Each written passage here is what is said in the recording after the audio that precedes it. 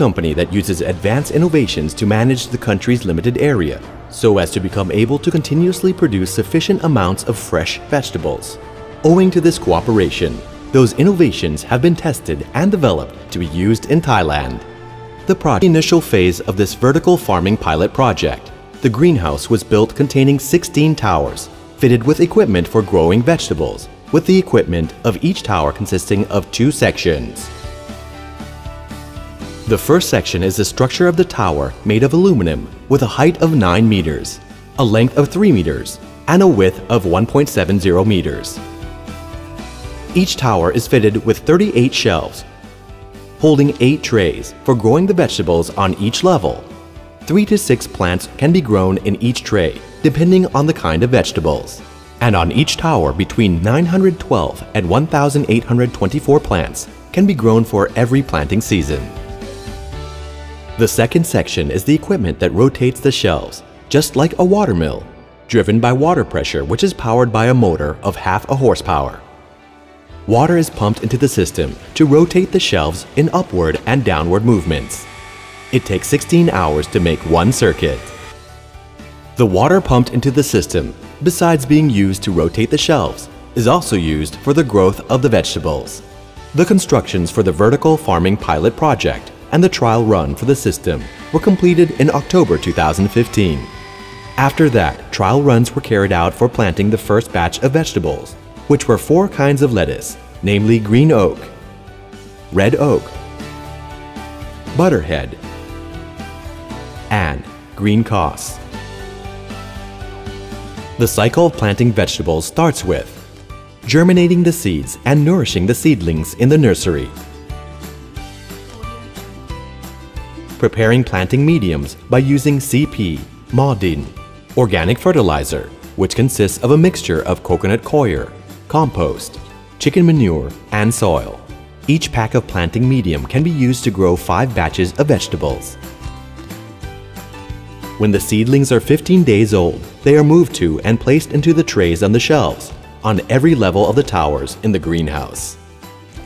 Nursing the seedlings by watering and applying fertilizer is done through the same pipes pumping water into the system to rotate the shelves.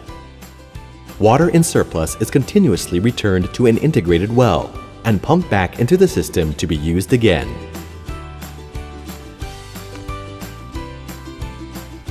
"30 days after the seedlings have been planted in the trays, the lettuce is ready to be harvested. The official prepares the equipment for cutting and packing the vegetables to be moved into the warehouse. The towers where the lettuce has the appropriate size as required are chosen. The speed of the rotation of the shelves is increased for the purpose of cleaning and speedy harvesting. After the vegetables on every level of a tower have been cut completely, the shelves and trays are cleaned and the condition of the soil is improved. After a break of 2 days, new seedlings are planted for the next circle."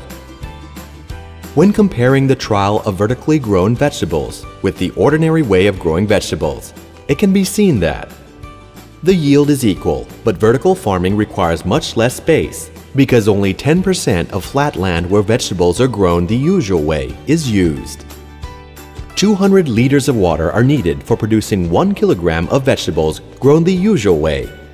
But the vertical farming system is much more economical, as it consumes only 10 to 12 liters of water, or merely 5% of the water used for the ordinary method of growing vegetables. Vertical farming also saves electricity, because only one motor of half a horsepower is used, which is capable of pumping water into the planting system of all 16 towers, and simultaneously watering and fertilizing the plants, and also rotating the plants to a higher level to receive sufficient light during their growth.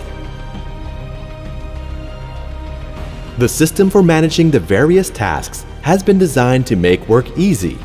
There is a modern system gathering data to be used for managing the work, making it convenient for the employees to carry out their work flexibly.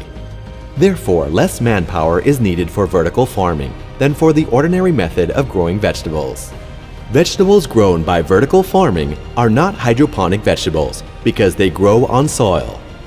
This method allows to control the use of water, minerals, and nutrients in an appropriate manner without the use of herbicides and pesticides. Therefore, the products are of good quality. They have a sweetish taste, are crunchy, delicious, and safe for consumption. And they can also be stored for long periods of time.